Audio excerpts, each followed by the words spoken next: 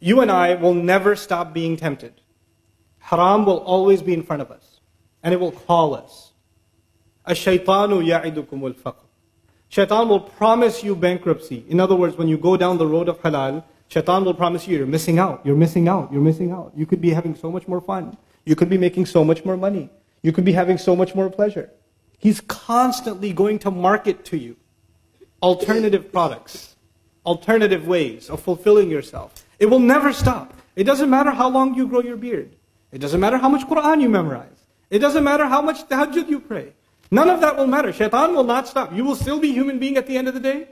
You will still have those desires at the end of the day. And Shaitan will not stop. He will keep going at you. And it is in those times that Shaitan, the tactic that Allah describes of him, the psychological tactic, is زَيَّنَ لَهُمُ الشَّيْطَانُ أَعْمَالَهُم. Shaitan beautified their deeds to them.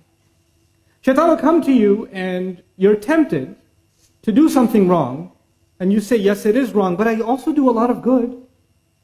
Yeah, I did mess up, but I prayed too.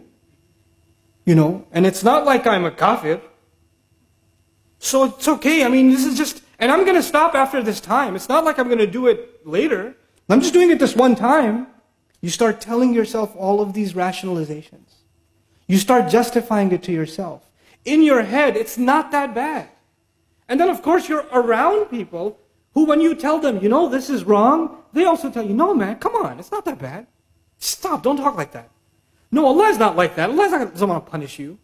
Why are you going to talk so depressing? You're so extreme. And then you listen to that and it starts impacting you and you start saying to yourself, yeah, okay, But that time you did it, whatever you did, whether it was drugs or alcohol or whether it was something with someone, I don't want to know.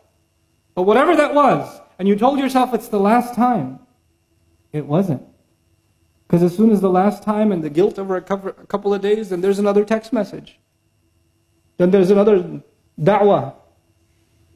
And you're like, no, this is the last time. And you go through that cycle again. And you do it again. And you keep on going. This is exactly what Shaitan wanted.